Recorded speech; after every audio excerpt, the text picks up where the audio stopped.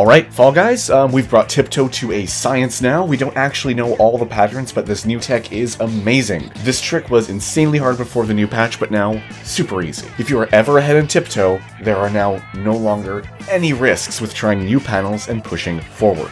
We'll watch me try here, first, where the trick doesn't work because I go a little bit too deep, but all you need to do to safely test the next panel is jump.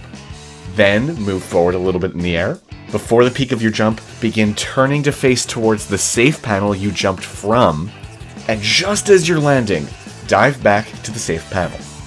Done correctly, you can hit an untested panel and still be safe if it poofs away.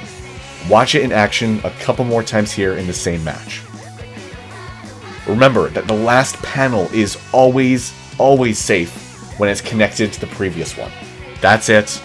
Go out there, win your next Tiptoe match easy. But yeah, more tips coming.